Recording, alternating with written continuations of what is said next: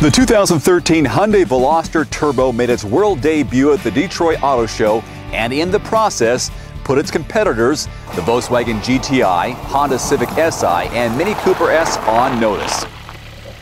Hello and welcome back to Everyman Driver. I'm Dave Erickson. So glad you're watching. I gotta tell you, I've had a lot of fun driving the Veloster this week. In fact, I've been volunteering to go on errands just so I can take it out for a spin. And a lot of that has to do with the engine and performance.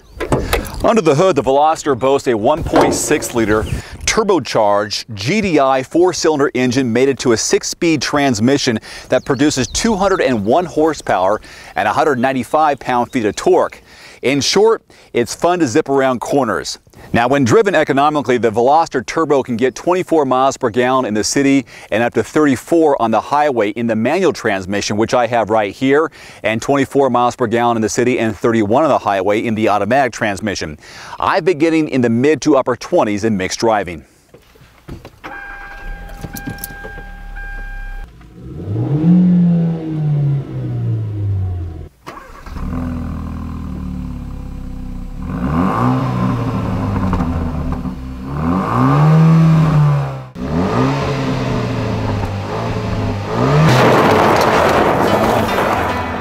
This particular engine features a twin-scroll turbocharger, which when combined with the GDI system, results in instantaneous power delivery.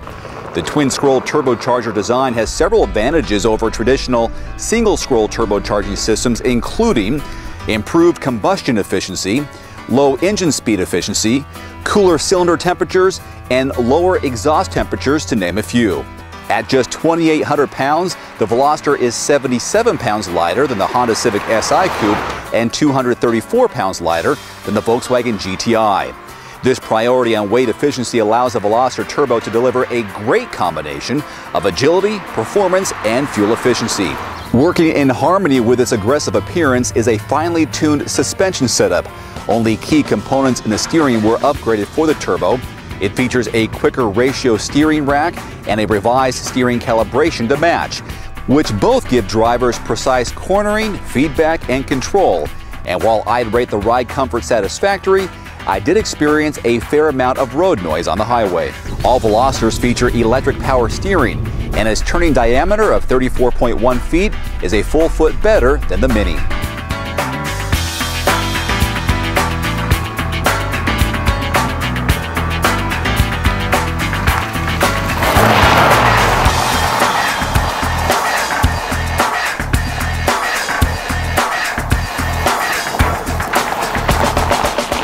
Exterior styling is most certainly eye-catching, especially compared to the non-turbo option, from a bigger, bolder hexagonal front grille, sculpted side skirts, and a new dynamic rear bumper with prominent diffuser vents in the lower fascia. Standard are 18-inch alloy wheels, fog lights, and side mirrors with turn signal indicators.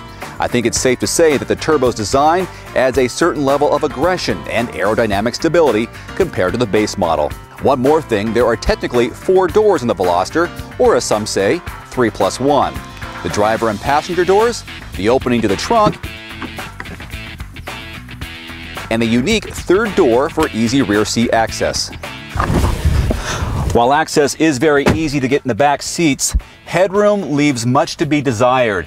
You actually have to lean back a little bit more where the glass is to find some more space, but even so, I'm 5'11", and there is almost no headroom for me. Legroom is just fine, but headroom, big issue. In addition to some of the standard features on the inside, such as a leather-wrapped steering wheel with mounted audio controls, a leather-wrapped shift knob, heated front seats, 7-inch multimedia touchscreen, you'll find full leather seats with the word Turbo stitched into the seat backs, leaving no doubt what the driver and passenger are about to experience. The dash is also textured, which I really like. I found the electroluminescent gauge cluster and trip counter clear and easy to understand, with the two most appropriate dials, the tachometer and speedometer, most prominent. The center stack and controls resemble that of a sport bike fuel tank and incorporate a push-button starter and alloy pedals.